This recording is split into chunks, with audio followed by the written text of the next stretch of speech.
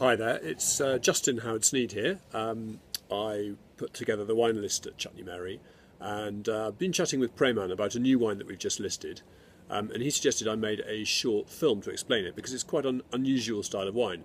It's called an orange wine. Now you're familiar with red wine and white wine and rosé wine. You probably haven't heard the term orange wine before. So what is an orange wine and why is it something that we should be paying attention to? Well, just recently, some winemakers around the world have found a new technique for making essentially a white wine from white grapes, but using the same techniques they use to make a red wine. Now, if you remember from some of the wine training you might have done, white grapes produce white wine by crushing the grapes, extracting the juice from the grapes, and then throwing away the skins of the grapes, and then fermenting that juice to make a wine. Now, the way a red wine is made is that the grapes are crushed, but the red wine juice and grapes are kept together and fermented together in a fermentation tank.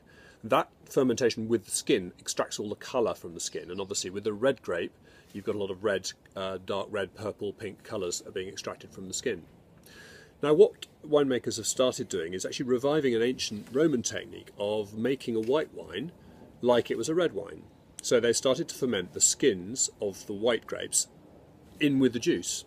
And that means that, just like a red wine, colour starts to be extracted from the skins of the white grapes.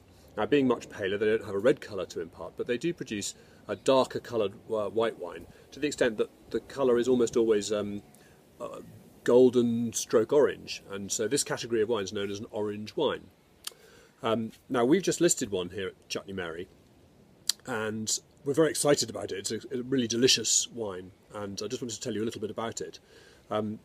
You can see the colour. It really is quite a dark colour, probably much darker than perhaps a Chardonnay, which would be the darkest white wine that you might expect to serve. And when you sniff it, it's really quite an extraordinary smell. And this is an experience that you need to have in order to understand what an orange wine is like. Not only do you get the same sorts of flavours you get with a red wine, and you also get tannins.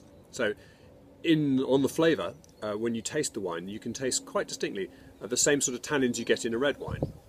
And that's quite unusual for a white wine, and it makes for a very different drinking experience and means that it goes with very different types of food. But we think this is a fantastic match for a range of different dishes, and so we put it on the list. We've also suggested that it's something that people might want to try by the glass, because it's quite a leap of faith to try a unusual wine style like an orange wine without having tasted it first. So we would very much encourage you to have a taste if you can, if Prayman will open a bottle or two at an appropriate moment for you to try. And then if people ask about it, or people want to know what it goes well with, you should be well placed to recommend some of the dishes and perhaps suggest that they try it by the glass. So we've had a few things to try it with, and we're pretty happy it goes very well with a couple of the richer seafood dishes, particularly this lovely crab and garlic dish, and lobster biryani is a lovely match with this. But we're only just discovering, we're only starting to learn what different dishes actually work with this wine. It's a very new style, so we're very interested in feedback, and we'd love to hear from you when you serve it to people. What do people say about it, and are they going for it, or do they find it a bit strange for them? No doubt this is an unusual wine, so it does need a bit of explaining. So I hope this short video telling you a little bit about orange wine has gone some way towards helping you understand what the wine's like and how to talk to people about it. I'm just going to describe it very quickly. When you smell the wine, there's quite a distinct, different note. It smells, to me, it smells quite like whiskey marmalade, and something about that whiskey sort of smoky, almost iodine smell. And then when you taste it,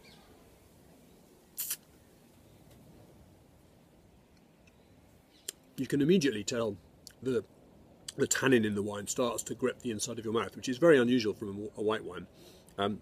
And you've got some lovely notes of almost like tea, perhaps an orange pekoe tea. You know, when you steep tea in the water for long enough, you do get a slight grippy tannin character from the tea. And often also orange wines have a note of ginger, something that's slightly gingery about the wine. So this combination of flavours, I think, with a dish that's very rich and perhaps even something that's got some slightly smoky flavours would go very well indeed with this wine. So I hope you get the chance to taste it, and I hope you really enjoy it. It's the Balthazar Ress, if you can see this very easily. Balthasar-Ress. It's a Pinot Blanc grape, and it's trocken, which means dry. So it's a dry Pinot Blanc orange wine from Balthasar-Ress in Germany.